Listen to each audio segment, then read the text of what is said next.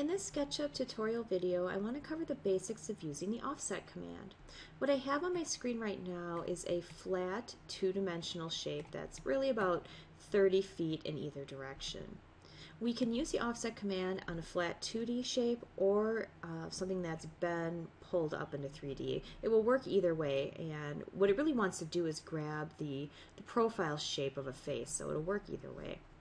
So once I have the outline that I'm interested in, what I'm going to do is go over to my large tool set here and grab offset. It looks like the two arcs inside of each other. Once I've grabbed offset, I can either grab edges or faces. So I'm going to grab this face right here and then pull in. Once I do that, you'll see that it's mimicking the overall shape of my object. So I can go in or out. So if I pull out this direction, I could say that I want to go this way, 12 inches. And now it's created basically a large border all the way around. I could do that again and say 24 inches,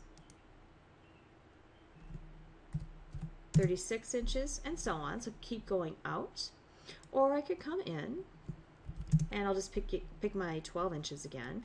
Something to notice that as we go in, what will eventually happen is your object starts to run into itself and do strange things that you may or may not actually want. So if I even come in again and say 12 inches, you'll see that I am getting a situation here where this line is formed. So if I try to go again, it's just going to be inside of here. Okay, so it will slowly start to divide the object up depending on how it all fits together. Once you've created the offsets that you're interested in, you can use the push-pull tool to start taking them into 3D if they're not already.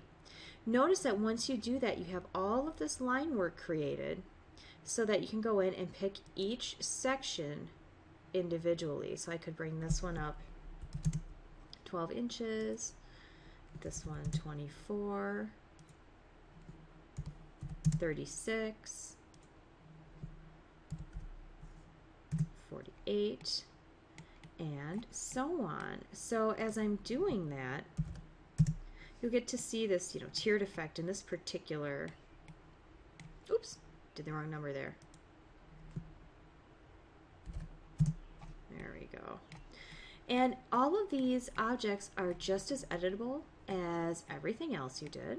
So I can certainly grab these faces and continue changing them, these as well, and you can pull these out in whatever direction you want. And when it limits you like this, if you just stop there and then do it again, it will let you keep going, by the way.